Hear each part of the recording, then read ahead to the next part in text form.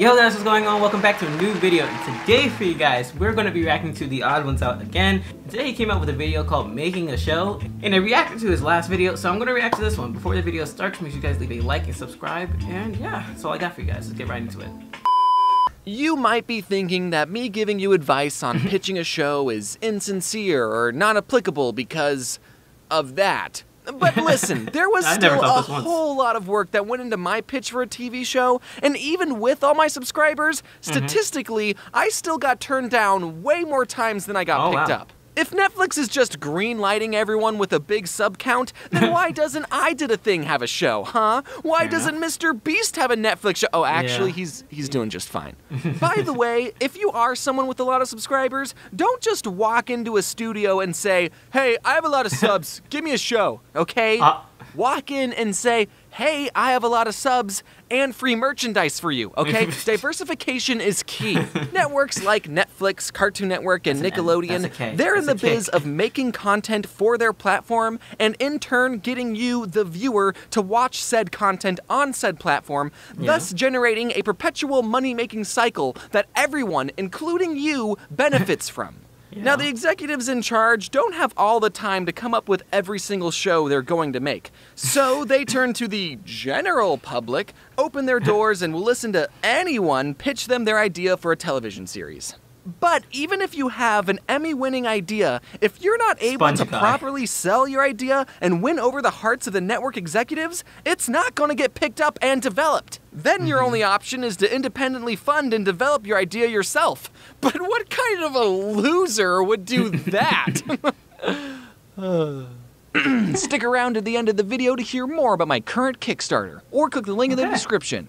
Alright, catch you later. And thus the art of pitching a show is born. You could honestly teach a whole class about this. Now, obviously you can't just walk into a studio empty-handed. Alright, big idea. What if we do a show where there's a talking alligator, right? And he's like, yo, what? I'm a crocodile. You gotta come prepared, but also not be over-prepared. I was actually surprised to learn this, but going into the pitch room with finished scripts, turnarounds of your characters, and plushies will actually hurt your chances of getting picked up. The reason for this is because executives will sometimes like to change parts of your show, and if you already have all the characters and story mapped out, they'll not want to pick you up because they feel like they can't change anything. You're not even supposed to write any scripts until after you get the green light, because the executives have to approve all the scripts you make and the writers that you want to hire. So if you ever pitch a show, just be open for changes, which I can attest is a very different experience to what it's like on YouTube. What you do want to bring to the pitch is this super important document called a show Bible. And then you need to convert to that show's religion. The show Bible is a document that contains everything your audience needs to know about your show. In the beginning of a show Bible, there should be a 1 to 2 sentence description that covers the main synopsis of your show. It's kind of like an elevator pitch, but here in the biz, we call it a log line. I'll give you mine as an example. When James's parents moved them to a tiny desert town where eccentric scientific minds have been brought together to do unfretted experiments, James finds himself surrounded by the children of these scientists and the offspring of their experiments. The result? Unlike in his last town, James is no longer the oddest kid around. I don't know if the show's been out by the time this video comes out, but we kinda lost the new in town theme. Like I said, the executives want to make changes. After the logline, you write a page-long backstory where you go more in-depth with your idea. Answer questions like, who are the characters? What are their goals? Where do they live? Just general stuff, because after the backstory page, you're gonna write all about your characters. This is the part of the Bible where you can just go balls to the wall with details and description. Who, how, and why are your characters? What are their wants, needs, fears, flaws, likes, dislikes, and general personality traits? These are important traits to think about even if a specific detail isn't going to be reflected in the show. Like in my Bible for the crocodile, Max, some of the things we said he liked were the rain, raw chicken, and laying on warm rocks in the sun.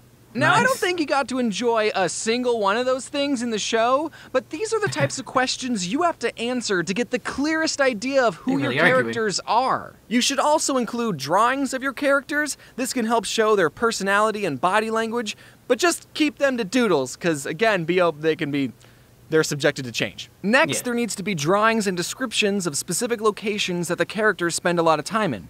This will help show the overall world and tone of the show. And lastly, I know it's long, that's why it's called a show Bible and not a show pamphlet. You need to write out page-long episode ideas, not scripts. This will show the executives what a typical episode would look like and the direction and tone you want to go with the show. Honestly, there's so much that goes into a show Bible. I'm really only scratching the surface. If you are genuinely interested in pitching a show, or even a little interested in cartoons, then I would highly recommend looking at other show Bibles online for inspiration and how they should be formatted. It's pretty fun looking through older show Bibles and seeing the earliest versions of your favorite cartoons. This is what Mermaid Man and Barnacle Bill were going to look like.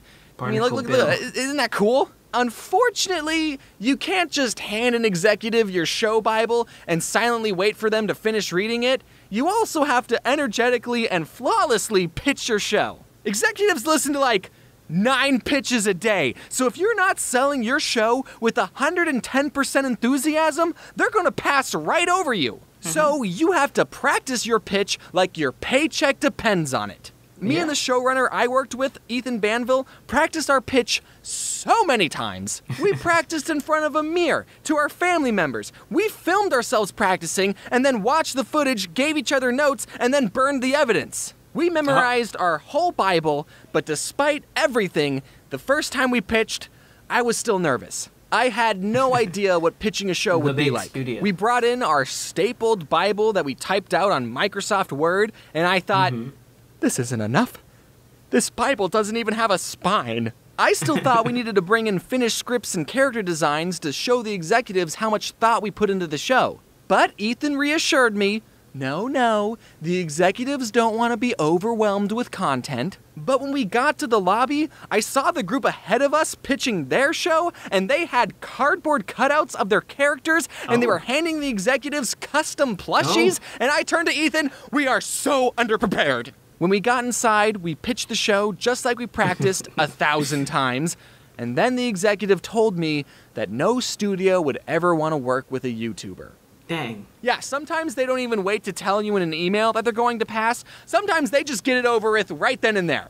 So, you know, not the best confidence boost for your first pitch, but we kept on pitching, and we kept hearing a lot of no's, and if you ever pitch, get ready to hear that response. Everyone in Hollywood has a story of being turned down by everyone and then finding the right home for their idea. And sometimes really talented people work for years on an idea and it goes nowhere. So the fact that I was even able to make something and it didn't get canceled, I'm incredibly grateful for. But getting a show greenlit is not the only way to get it made. You can always put in the work and develop something yourself. Talk, friends. No, you won't have a network backing you with tons of money, but if you truly believe in your idea, you should at least put something out for the world to see and over time build your own audience and then, who knows, maybe even sell it to a network. But not the one who said they never work with a YouTuber. They're horrible. Okay, that's all the time I got.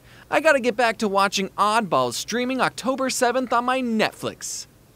Ad time. Hello, this is James, and I'm here to show you my most exciting project yet, these AR puzzles. After my last 2 Kickstarter campaigns, we wanted to switch things up and give you an immersive experience. We took everything you love about a normal jigsaw puzzle and elevated the experience by making brand new, never before seen artwork, and we printed it on these custom cut pieces. I mean, like, this is in the puzzle.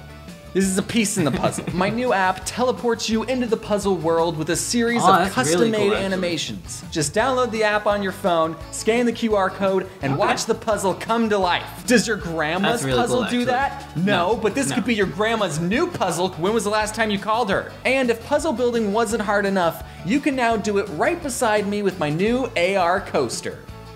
Someone put it in my hand, please. We created 3 different puzzles, each with their own unique set of animations and levels of difficulty. The puzzles come in 225, 300, and 450 total pieces, so you have a variety of options for how long you want to build with me each day. So please head on over to Kickstarter and back my AR puzzle project today. Okay. Ad over. Alright guys, that is the end of the video. This was actually really cool. If you guys didn't know, I go to Towson University for film, so all this stuff is actually familiar to me. Like, I learned all this stuff back when I was a freshman, like 4 years ago or whatever. But like, you know, log lines, treatments, script writing, like research, stuff like that. And seeing actually like being put in place through a YouTuber's perspective is actually really interesting. Because I've had to do all that stuff before, and it is definitely like a lot of work. You get rejected a lot and everything. But you know, you just keep at it and it's really cool. But I'm glad he got his show through. I'm definitely gonna watch it. Again, if you guys want to see me like stream that live with you guys and watch along or do something like that, just let me know. It'd definitely be a cool idea. But yeah, that's all I got for you guys. Make sure you guys leave a like and subscribe. Thank you guys so much for all the support you guys show. Thank you guys again for 600 subscribers. Let's keep it going. And yeah, see you guys in the next one. See ya.